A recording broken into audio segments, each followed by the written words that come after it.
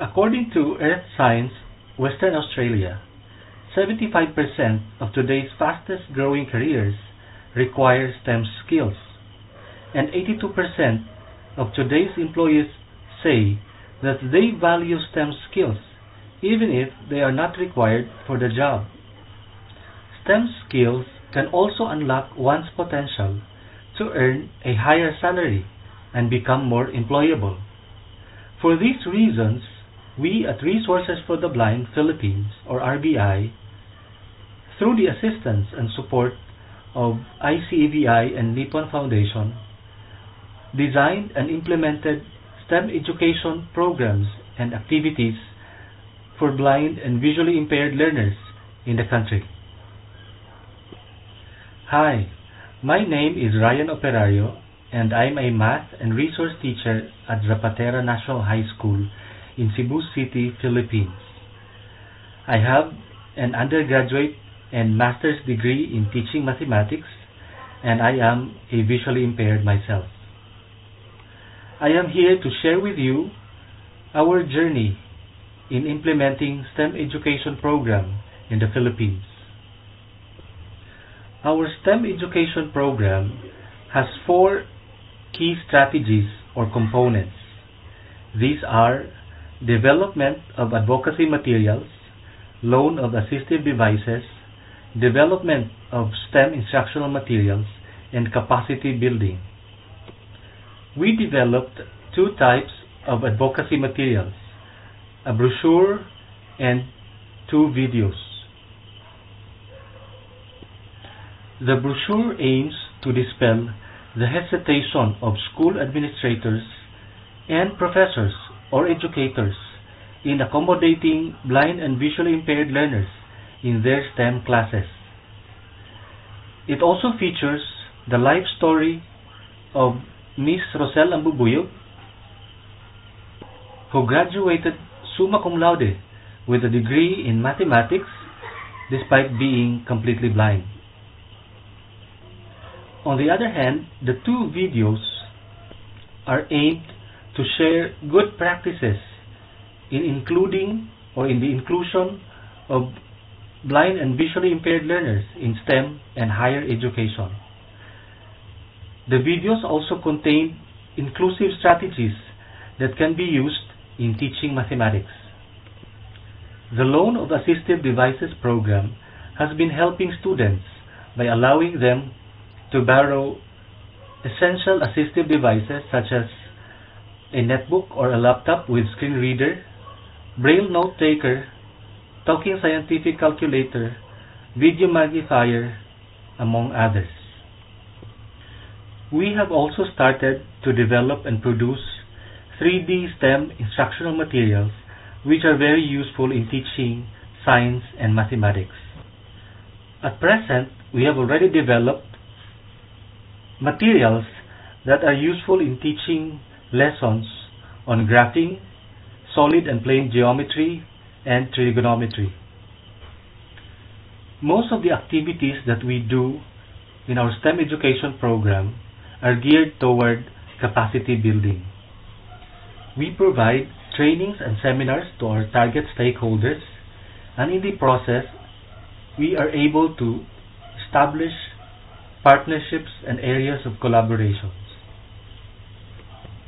One of the capacity building activities that we regularly organize is the orientation for school administrators and other key officials.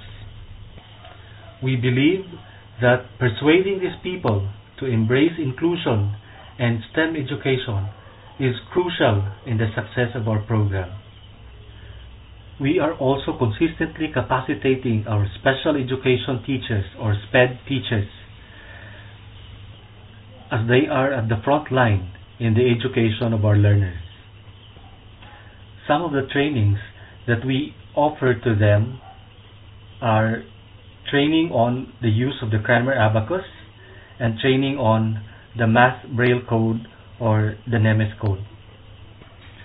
Similarly, we also provide trainings and seminars to regular or receiving math teachers in the elementary, high school, and higher education levels. Few years ago, RBI has established a strong partnership with the Department of Science and Technology, which resulted in the conduct of several activities. One of these is the training of science regular and receiving teachers, entitled Blind Kids Do Science Too. These science teachers were taught on how to create adapted learning materials in science and on how to make their science class accessible to blind and visually impaired learners. Another activity that RBI and the Department of Science and Technology conduct is the training for elementary math teachers. This training aims to capacitate math teachers in creating appropriate instructional materials in mathematics for our blind and visually impaired learners. In parallel with the different capacity building activities that we provide for our teachers and other stakeholders, we also regularly conduct trainings and other activities for our blind and visually impaired learners.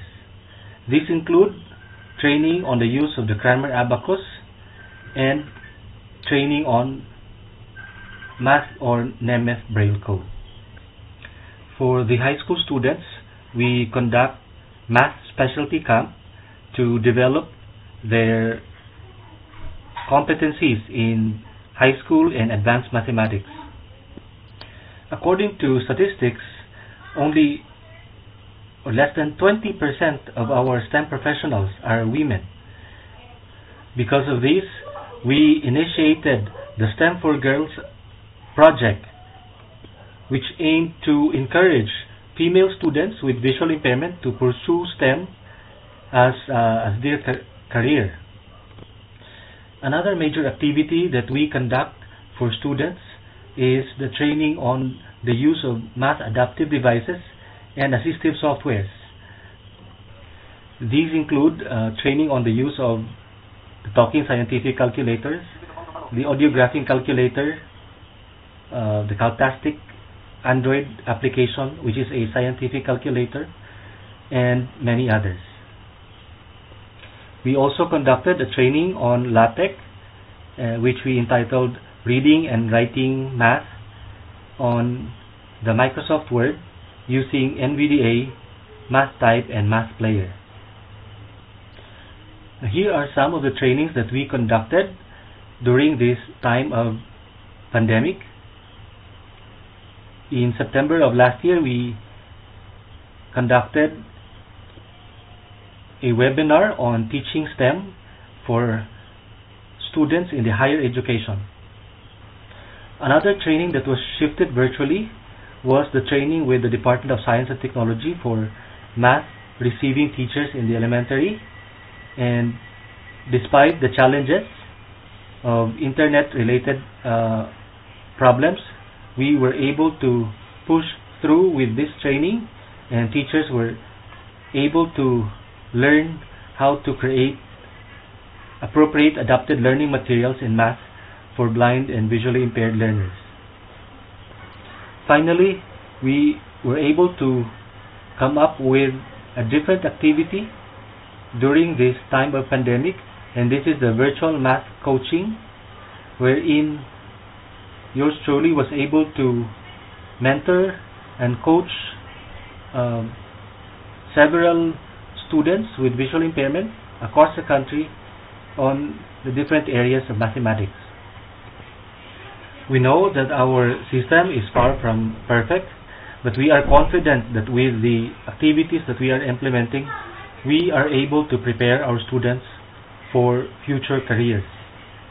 Once again, thank you to ICEBI and the Nippon Foundation.